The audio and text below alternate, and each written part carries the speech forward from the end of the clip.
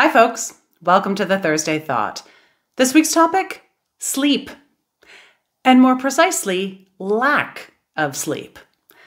I read a fascinating statistic recently that if you have been awake for 20 hours, you have the same cognitive impairment as if you were drunk. And yet we really don't pay that much attention to how cognitively impaired we might be from lack of sleep. I've often had the conversation with my husband.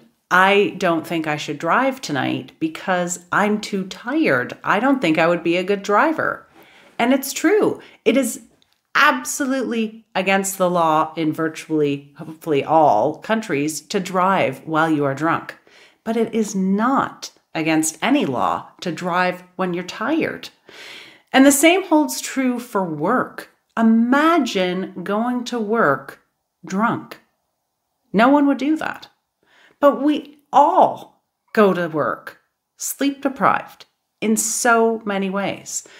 Sleep is one of those aspects of our health that we have the most control over, and yet it's the one that we, in many ways, don't do enough for.